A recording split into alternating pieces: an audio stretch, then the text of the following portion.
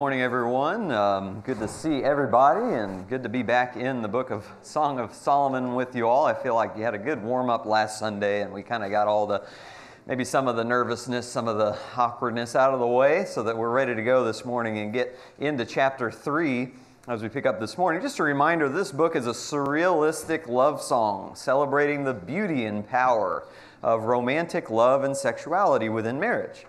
And as part of the wisdom literature, though, it does provide warnings throughout about love. And while certainly things in this book apply to men and women, as we suggested, the book is actually written primarily with young women in mind, like the Proverbs had young men in mind. It talks about the sexual union between Solomon and this woman, not in a clinical or crude way, but using imagery from nature so that everybody knows, especially married couples, know exactly what they're talking about, but it's still elusive and mysterious enough to not be graphic or crude. In chapters 1 and 2, it seemed like everything was going great. He married her, she loves him, their physical intimacy is powerful and it is intoxicating, but as we pick up in chapter 3, it seems like there's something wrong. And before we get there, let's go to God in prayer. Father in heaven, we praise your name. We praise you for your greatness and your glory. We praise you for the way that you sent Jesus to redeem us as your bride, to wash us clean and pure so that we could have a relationship with you, an intimate, one spirit relationship with you in Christ. And we are so grateful for your mercy. Thank you for this book, and we pray, God, that the Song of Solomon will help transform our marriages and will help take the warnings about love and awakening it too early, take those things to heart so that we can honor you and glorify you in every aspect of our lives. In Jesus' name we pray. Amen. So it seems like something's wrong in chapter 3. This section has been variously interpreted, but I think it makes the most sense as this woman thinking back to the time when she was single, and how she used to have anxious dreams about not finding her beloved. Remember back in chapter 1 and verse 6, she said that while she was out busy, apparently in her single life, busy out working in the vineyards, that she was not able to take care of her own vineyard, the vineyard of her body. And there is a certain natural level of anxiety that goes along with that because you long for love, but you haven't found it yet. And it may keep you up at night, wondering whether you ever will. And so we see in verses 1 through 4, she says, "On my bed, night after night, I sought him whom my soul loves. I sought him, but did not find him. I must arise now and go about the city, in the streets and in the squares. I must seek him whom my soul loves. I sought him, but did not find him. The watchmen who make the rounds in the city found me. And I said, 'Have you seen him whom my soul loves?' Scarcely had I left them when I found him whom my soul loves, and I held on to him, and I would not let him go until I had brought him to my mother's house and into the room of her who conceived me." So this takes place on her bed at night, which implies that she was dreaming. And many times we dream about our fears and our anxieties. In this dream, there's kind of this desperate, frantic search for her lover, and she can't seem to find him. But when she finally does, she grabs hold of him, and she cherishes him and takes him into the room of her mother who conceived him. Now there's this imagery is repeated throughout the book about this idea of them going to their mother's room. And I think the point here is that she is continuing in her own generation what her mother and her husband had in their generation. The point here is she marries him, and just like her mother brought her husband to the marriage bed and bore children, here she's repeating that pattern in her generation. And there's a good application here that sometimes single people, maybe especially young women, though certainly this applies to young men, but maybe especially young women, since they're in the more passive role and they kind of have to wait on the men to make a move, they have fear and anxiety that they may never find a husband. You search, can't seem to find him. You think to yourself, everyone else is getting married, but I'm not. Is there something wrong with me? And this is a good time to warn the young women who are reading this book. In verse 5, she says, "I adjure you, O daughters of Jerusalem, by the gazelles of the hinds of the field, that you not arouse or awaken love until it pleases It's a good time to warn young ladies not to allow your desperation for love to lead you down the wrong path. And again, it applies to men too. But if we allow the fear of being alone to awaken this romantic sexual love too soon, like before marriage, or too quickly, like rushing into marriage with the wrong person, it'll really make a mess of things. And in verses 6 through 11, she describes a remembrance of their wedding day. In our culture, the bride is the focus, right? Grooms just kind of stand there today, right? And when the bride walks in, well, that's when everybody stands and they look with wonder and awe and admiration. It was the opposite in that culture. It was all about the groom in their culture. And so she has this great remembrance of Solomon coming out, decked out in royal attire, carried on a couch, probably on poles. He has 60 mighty soldiers around him, and all of this seems to symbolize his power to protect her and to take her under his wings. So before, she was anxious about being alone, but now that she has found Solomon, he has come to love her and provide for her and to protect her. I think what's interesting is all throughout this book, we get glimpses of this woman's insecurity about herself. In chapter 1, she was concerned about her social status because of her burnt skin. She called herself just one lily among many in chapter 2. And here in chapter 3, we see her anxieties and insecurities keeping her up at night. Yet in every instance, Solomon is there to reassure her, to make her feel safe, to make her feel beautiful. And one of the most important functions of a husband is to make their wives feel safe. Not just safe from physical harm, but from emotional harm, from spiritual harm, from financial harm. And safe from her own fears and insecurities that she isn't loved or that she isn't lovable. A woman feels most loved when she feels safe and protected. I also believe this is part of the imagery about the wilderness, like in verse 6 where Solomon comes up out of the wilderness. This is used several times in the book because the wilderness is a place of danger and wild animals and unpredictability. But he comes to save her from the wilderness. And again, we'll see that theme repeated. Here's a question, and it's aimed toward husbands, but wives may actually be great to hear from on this point. Husbands, what are some ways to help make your wives feel safe?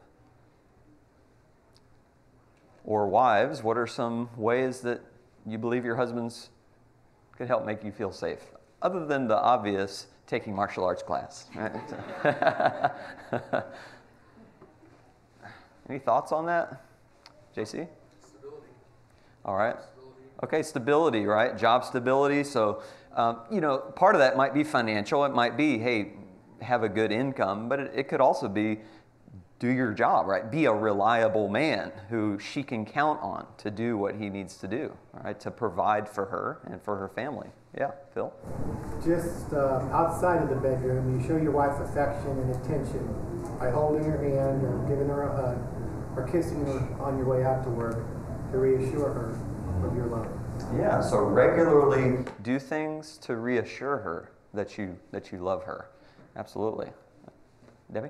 I know this might seem funny, but even with all the stuff there is in the world emotionally that's anxiety producing, the news and stuff like that, men can tend to be much more graphic about things, and sometimes I don't need to hear all that.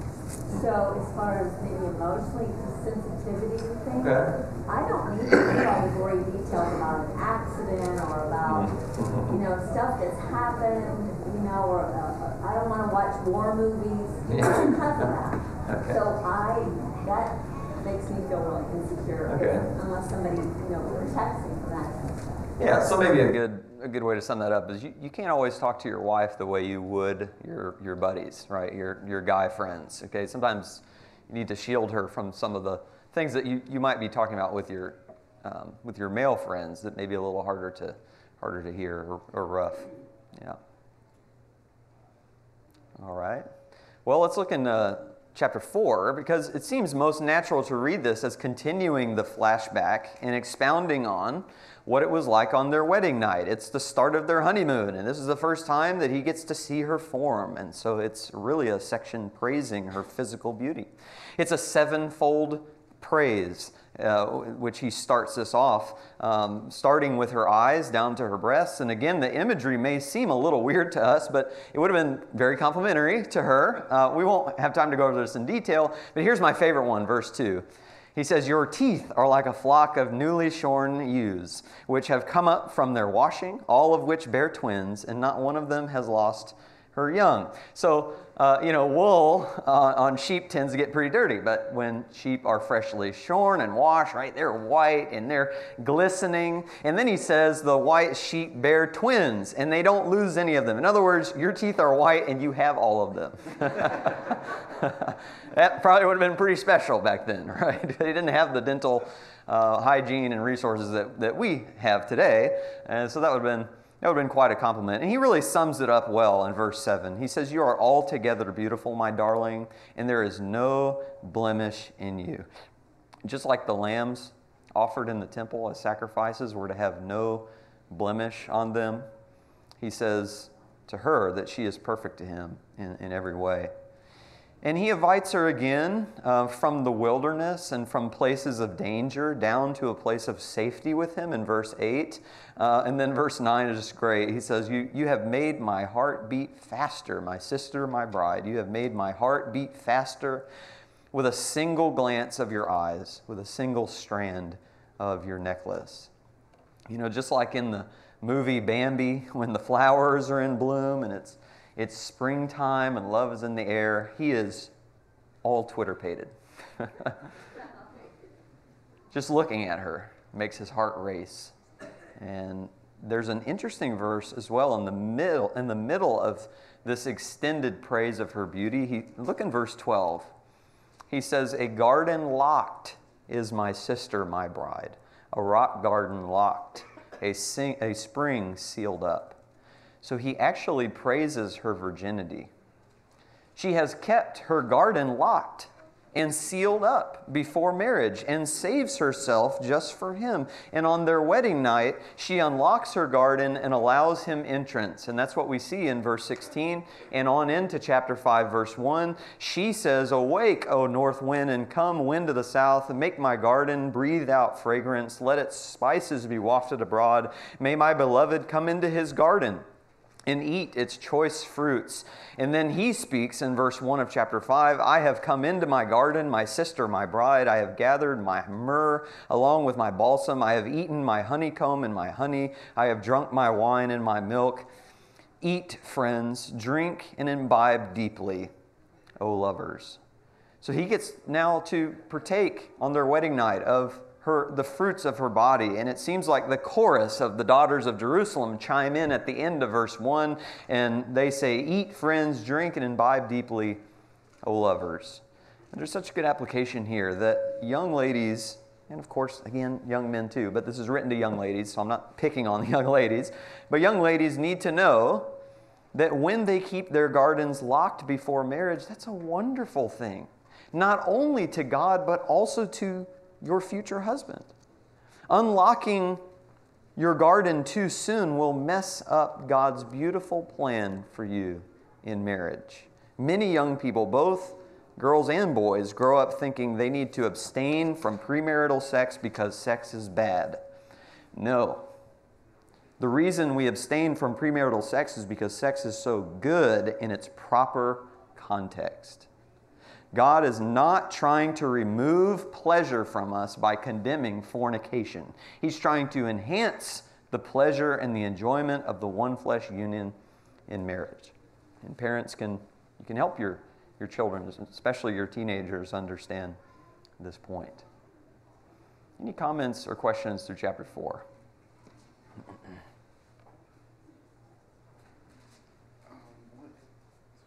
Sure.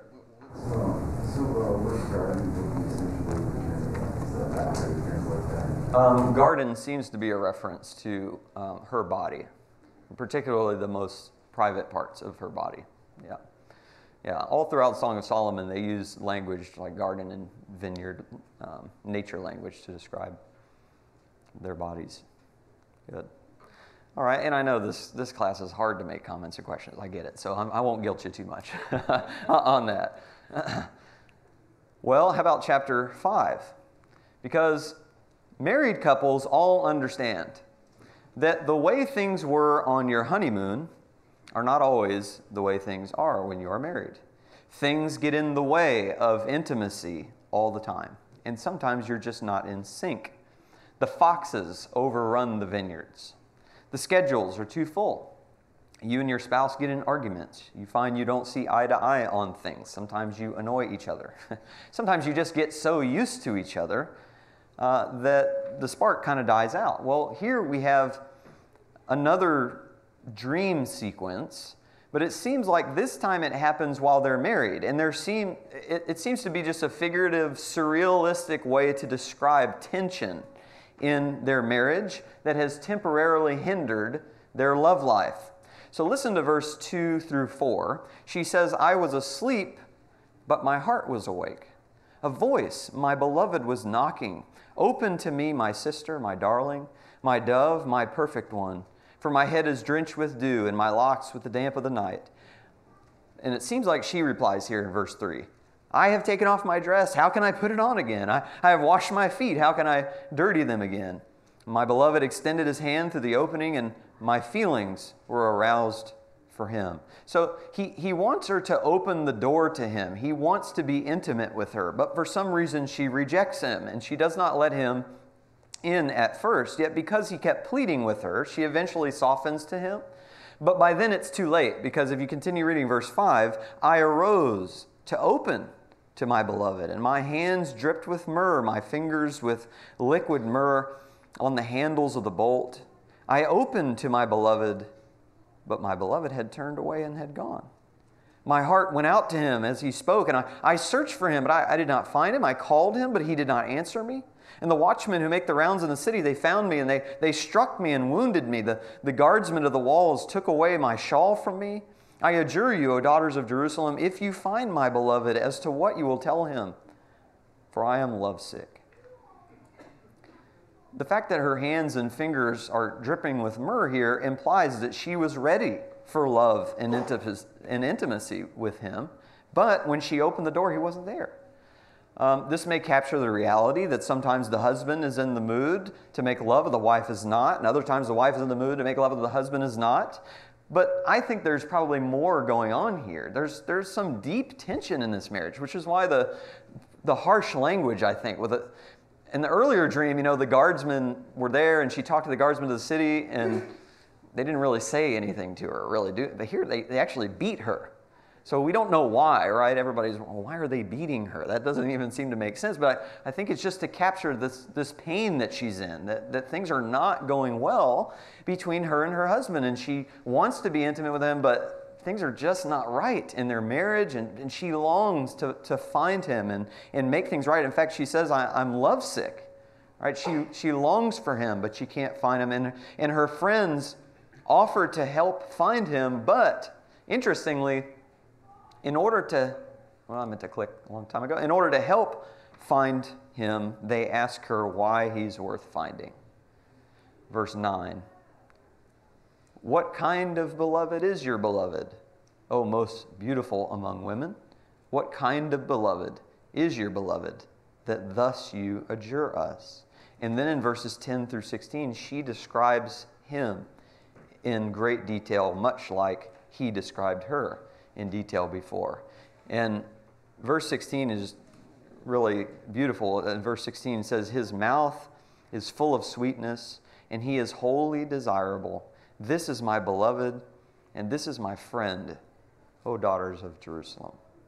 So not only does she describe him as physically attractive, she also calls him her friend, her beloved and her friend. Some application here. Sometimes life can get in the way of your intimacy with your spouse. Sometimes it's your own sinfulness that gets in the way. But whatever it is that is getting in the way of the beauty of what God designed for your marriage, your spouse is worth seeking and finding. When there is tension, it's always great to remind yourself, what kind of beloved is your beloved? What makes your beloved so wonderful that you would want to go and seek and find this person and reconcile whatever issues that you're having so that you can restore the intimacy that you had before? And here's another application. I understand trying to be friends first with a girl can be risky because you can get put in a friend zone. I speak from experience with that. It's a horrible place to be. But our spouses really should be our best friends. Comments or thoughts on chapter 5? Debbie? Well, the thing that came to mind when you were... And I never read it that way, so thank you. It's just that I've heard it said that your major sex organ for women is your brain. And that speaks to that you have to be able to be there, and you have to think about your husband in all the right ways. And you create that desire by praising him, remembering why you married him. Yes, I've read the same thing. You know, it starts in the mind, that intimacy. And if your thinking is not right about your spouse, it's going to be very hard to open up to them and be intimate. Mike and then Jeff. I think part of her anxiety was he had 700 wives and 300 concubines, so she had competition. Well, okay, so it could be. I don't know about that because, as we suggested in the intro class, this could have been early on in his reign, so we don't know how many wives he had at this point. Others have suggested as well that many of the wives that he may have had at this point were merely for the purposes of political alliance, but he didn't really love them. It was just, he was making peace with all these nations as he expanded out his empire, but she was the one that he truly loved. So we don't really have all those answers, but yeah, of course, that's the classic things that comes up in the Song of Solomon. How can this guy write about intimacy when he's got, hundreds of wives? Well, yeah, that's a good question, but those might be some solutions. Jeff? What Debbie said, I think it would be good for both husbands and wives to take the time to try to answer the question in verse number 9 about their spouse. Yes. Which one of us could describe our spouse the way they describe it here? Probably not, but you can kind of find some way to do that. Mm-hmm. Whether it's just internally into yourself, yes. Why do I love this woman, or why do I love this man? Or even better, if you could express that to your spouse, would be a long way. But yes. Too many times we're so busy we don't even think about that. That's just my spouse. Yeah. Right. So the classic saying is, right, like I told her I loved her once, and I'll let her know if I ever change my mind. Yeah. That's not a good approach. Right?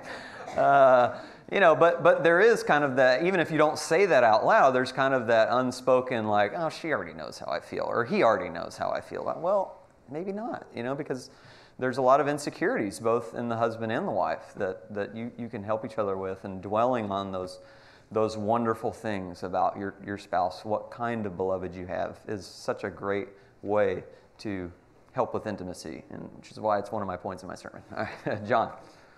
I think the phrase that comes to my mind is, and I understand, it's good to tell your wife that you love her and things like this, but sometimes actions speak louder than words, mm-hmm. and especially through dire situations when things are going real bad.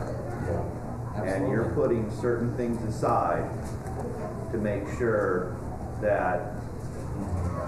Yeah, that's a great point. And that goes to, one of the ways you can help your spouse, especially your wife, to feel safe is you're just going to say, look, I don't care what's happening. I'm putting you first. I'm putting our relationship first. And I'm going to be sacrificial like Christ, right, in Ephesians chapter 5. That's a really good point. It's easy to say you love someone, but are you showing them that you love them? That's true with God. It's true in our marriages. It's true in our friendships. Yeah. All right, well, how about chapter 6? Because it seems like all is well again in chapter 6, and it just happens very suddenly. I mean, there's just not much said about how they reconciled their differences, but it just seems like all of a sudden in verse 2 and 3 that they're back together and she's in his arms again and everything is just great. And then in verses 4 through 9, he compliments her again and describes how unique she is. In verses 10 through 12, she's once again taken away by Solomon, and it's as if their wedding night is happening all over again. So much so that her friends are begging her not to go away and to leave them again. Verse 13, let's look at that for just a second. This is one of the hardest verses in the book. It's classically brings a ton of discussion. But verse 13, apparently these are her friends saying this to her. Come back, O Shulamite, come back that we may gaze at you. And then it seems like she, the Shulamite, she responds, why should you gaze at the Shulamite as at the dance of the two companies? Or maybe he's responding to her friends. But now that things have been made well between them, her friends feel like she's leaving them all over again. They're saying, come back, right? Like we're glad that you found your beloved and you're with him and everything's great, but now we don't have as much time to spend time with you as we did before. And it's nice for her maybe to have her friends admiring her beauty in a strictly friendly way, but she'd much rather have Solomon admiring her beauty, right? In a marital, sexual sort of way. Now I need to make this point about the Shulamite comment. It's only found here in this verse. Only time she's called a Shulamite. So we need to be careful making too much of this. There's no village, no city that we know of that's called Shulam. So people have tried to, make this her cultural, background geographically where she comes from. I really think that's not the best way to handle it, because the word Shulamite in Hebrew is just the female version of Solomon. So it really just means that she's Solomon's. She belongs to him. And when you think about the word Solomon, that word means peace or whole.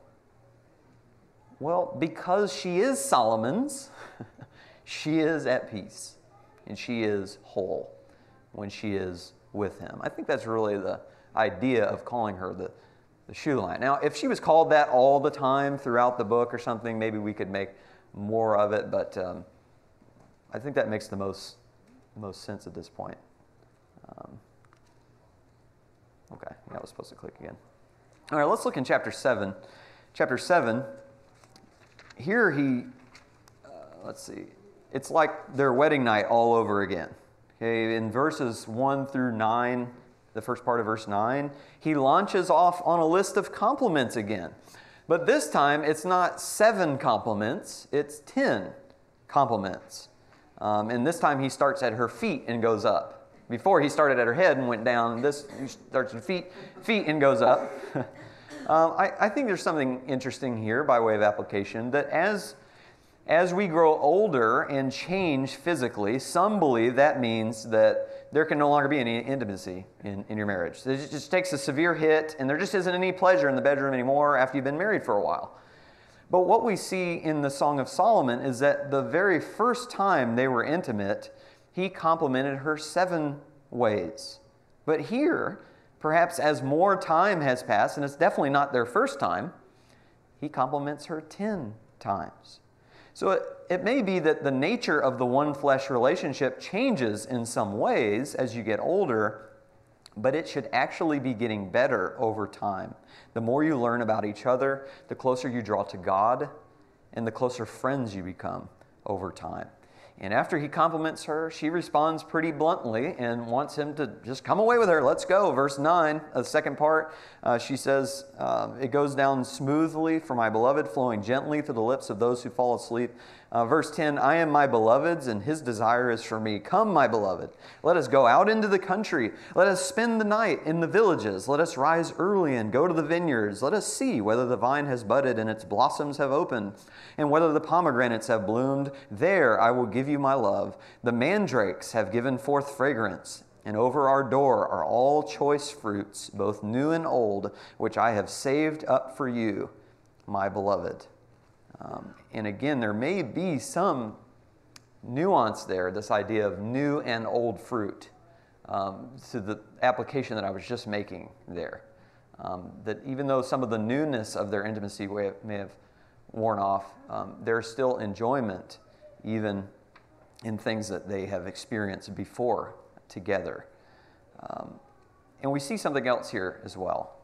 And Phil kind of hinted at this in his comment, but compliments are a prelude, a great prelude to intimacy. It's especially key for men to keep in mind as they compliment their wives. It's really interesting that in the Song of Solomon, he never treats her like she's just an object for his pleasure. He treats her with kindness, with tenderness. He pays her compliments. He notices little things about her that maybe no one else would. And it's only after all that she opens her garden to him. It has been said when it comes, it's a little bit humorous, but when it comes to sexual readiness, that women are like crock pots and men are like toasters.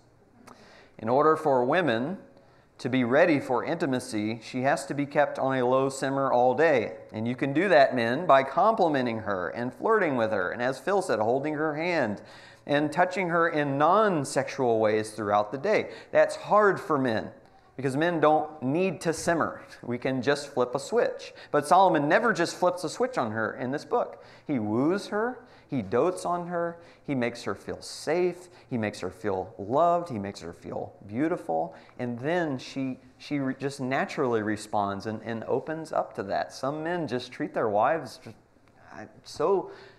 with such cruelty. And then they wonder, well, what's her problem? How come she doesn't want to be intimate with me? Well, because you closed her up with your cruelty. But she opens and responds to your kindness and your compliments, sincere compliments and love. Any comments on chapter 6 or 7 or questions?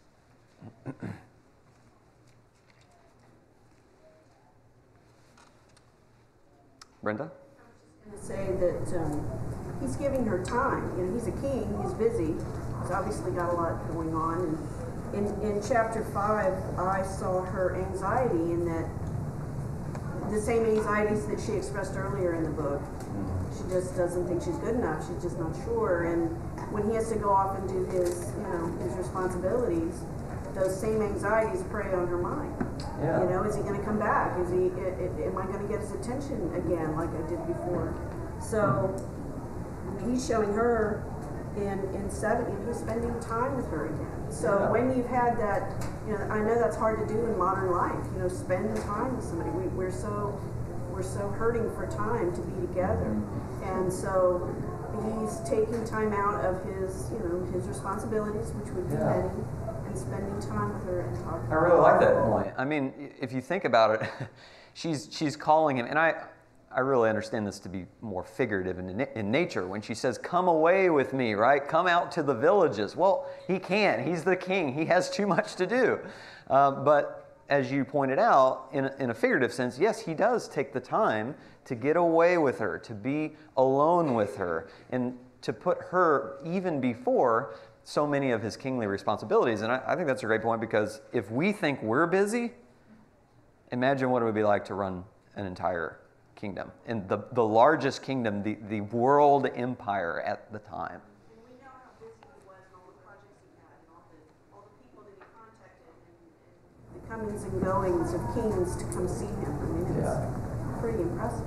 Yeah, absolutely. Yeah, really good thought. Well, let's get into chapter 8, because I want to spend some time, a little bit more time in chapter 8 than the other chapters, because this is like an epilogue at the end of the book on the power of love. There's just some really interesting verses and really fascinating and powerful thoughts in this chapter. Verses 1 through 4 seems a little bit odd, but she seems to wish as if he were her literal brother. All right, so let's see what she's thinking and why that is. Listen to what she says. "Oh, that you were like a brother to me, who nursed at my mother's breast. If I found you outdoors, I would kiss you, and no one would despise me either. I would lead you and bring you into my house of my mother, who used to instruct me. I'd give you spiced wine to drink from the juice of my pomegranates. Let his left hand be under my head and his right hand embrace me. I want you to swear, O daughters of Jerusalem, do not arouse or awaken love until it pleases. So, this is definitely a strange passage, but it seems like the reason she wishes. Okay, so let's be careful not to take this too far. But the reason she wishes that he were her literal brother is simply so that she could show him affection out in public. We don't know a whole lot about their social mores at the time, but apparently if you were with your literal brother or sister out in public, you could show them signs of affection, like kiss him on the cheek or maybe hug him or something like that. But if it was with your husband, it would be inappropriate because of the sexual connotations. And then we see that warning again. It's worded a little bit differently, but the same warning, not to arouse love before it awakens. And I think there's some application here that love, because it is so powerful, requires discretion out in public. Part of not awakening love before its time is to use discretion about public displays of affection. There is something about young people, especially, who do not understand or appreciate this principle. And sometimes they put their affection on display for everyone to see, even when they're not married. I heard about a married couple who was singing hymns together in worship, and they each had their hand in their back pocket. Okay, well, they're married, but that's a very inappropriate setting, right, to be showing that kind of sexual love with one another. And yet sometimes even Christians who aren't married or who are dating are hanging all over each other, engaging in long, passionate kisses out in public places. I'll just say even long, passionate kisses between married couples out in public it's a little much. Even in our culture, we recognize that's a little bit inappropriate, right? What do we say? Get a room. That's what we say when we see that stuff. And yet, how much less appropriate is it with Christians who aren't even married, and yet they're engaging and they're making out in public and all that. And I will just say this too, that making out, long, passionate kissing before marriage can get you into serious trouble, even in private, because it can easily arouse love before it's time. And how many people? That's where it starts. And then I don't know what happened. I thought I was strong enough. And it's one of the strongest temptations to deal with. And you have to be very careful in exercising discretion, whether you're married or not, about the affection that you're showing the person that you love, because love will blind you to judgment and good reason. Her friends in verse 5 then see her coming up from the wilderness with her beloved, and then she talks about being with her beloved under the apple tree, and there's another reference to her mother, and that love is so powerful, it carries over from generation to generation. But now for the first time in the book, we have this beautiful and powerful description of what love is like. She says in verse 6, "Put me like a seal over your heart, like a seal on your arm, for love is as strong as death. Jealousy is as severe as Sheol. Its flashes are flashes of fire, the very flame of the Lord. Many waters cannot quench love, nor will rivers overflow it. If a man were to give all the riches of his house for love, it would be utterly despised." So she wants to be a seal on his heart. A seal or a stamp was a mark of ownership. So she wants to make clear that he belongs to her, she belongs to him. And that's really what love requires. And it's as strong as death. When death gets a hold of you, you can't escape. The same way with love. It's this powerful, unstoppable force that grips you and takes hold of you so that you're filled with jealousy for the person that you love. Not the bad kind of jealousy, though love can certainly cause you to have the bad kind of jealousy, but the good kind of jealousy in marriage that burns with passion for the one who belongs to you. See, bad jealousy burns with passion for a person who does not belong to you. Good jealousy burns with passion for a person who does belong to you. It's a good distinction. It's why God says, "I'm a jealous God," and yet he can condemn jealousy. It's not a contradiction. God's condemning bad jealousy, but He's a jealous God because we belong to Him. And He will share us with no one else. And it's the same sort of jealousy in marriage that is necessary and good. And she says love is like flashes of fire, the very flame of the Lord. This probably refers to lightning. But even today, we talk about love being electric, and it burns so strong, waters can't even quench it, and it can't be bought with money. You can't pay someone to love you. You can't ignite the flames of love with riches. And then in verse 8 and 9, because love is so strong, the daughters of Jerusalem wonder how they can keep their virgin friends from awakening love too soon. If she's a wall, meaning she's closed off to sexual advances, that's a good thing, and they will help strengthen that wall. But if she's a door, meaning she's boy crazy and willing to give anyone access to her garden, they'll put up barricades to keep that door closed. And there's application there that maintaining one's sexual purity before marriage is so important that the people in a young girl's life need to help her with that. Her parents, her friends, her siblings need to encourage her to save herself for her husband and maintain her purity. And if she's open to sexual advances too soon, and it seems like she's getting swept away by the current and the torrent of love's seductive power before marriage, we better help put up barricades. Keep that from happening as best we can. And you can't make anybody do anything, right? You can't force people to make the right choices. But one's virginity and chastity before marriage is absolutely worth fighting for and helping not only young ladies, but also helping young men understand that as well. In verses 10 through 12, I just want to make sure that I'm getting through the book here. Verse 10 through 12, another kind of interesting passage to decipher, but it seems like she was a virgin until she married Solomon, her love. She says, I was a wall, right? But now she compares a literal vineyard that Solomon owns to the metaphorical vineyard of her body. Solomon owns a vineyard, literally, and while Solomon gets the majority of the profit from it, he still has to pay his caretakers a portion of that profit. Well, she owns a vineyard too, the vineyard of her body. Yet she speaks as if Solomon owns it. She says that he gets the major profit from her vineyard. She gets a profit too because she's the caretaker of her vineyard. But he gets the main profit. It's like when Paul talks in 1 Corinthians 7 about marriage and how your body does not belong to you. It's for your spouse. The sexual relationship is not meant to be selfish, but selfless, so that yes, you get a benefit from the sexual relationship, but the main profit, the main benefit should be for your spouse. Your spouse should be reaping the most benefits from the vineyard of your body, though we, of course, benefit as well. And then the book ends in these last two verses. It seems like he's speaking in verse 13, where he says, "Oh, you who sit in the gardens, my companions are listening for your voice. Let me hear it." And then she speaks in verse 14, "Hurry, my beloved, and be like a gazelle or a young stag on the mountains of spices." So the point may be that her companions, the daughters of Jerusalem, this entire time throughout the book have been praising Solomon. But now at the end, he's saying, my friends are praising you. My friends want to hear your voice. And then the book kind of leaves us in suspense with one last invitation by her to come and be with her intimately. And maybe the book leaves us hanging to make the point that love is never ending, right? It's kind of a cycle, right?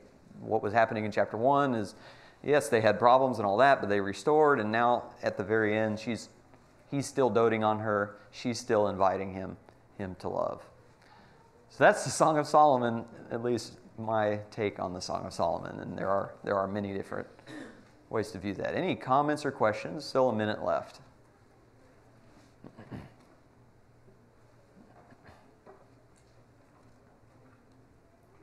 All right, Debbie. Oh, thank you. And you all did a great job not making me feel too weird. I appreciate it. Oh, all right, Vanessa. Yeah, no, it's fine. There are so many self-help books out there. So many books out there on how to live your life, how to do things. Tons of relationship books. Incredible. And this is where God tells you how to live your life. And although it can be hard to understand sometimes.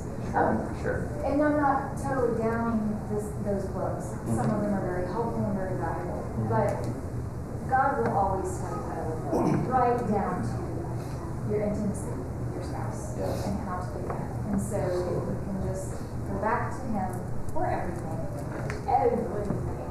he will tell you how to do it. Absolutely. God speaks to every area of our life, even the most intimate areas of our life. I really appreciate that. Well, on Wednesday, we're starting a new quarter, so you probably saw that there are new books out on the table in the foyer.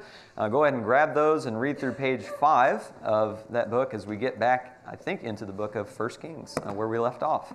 Done with the wisdom literature.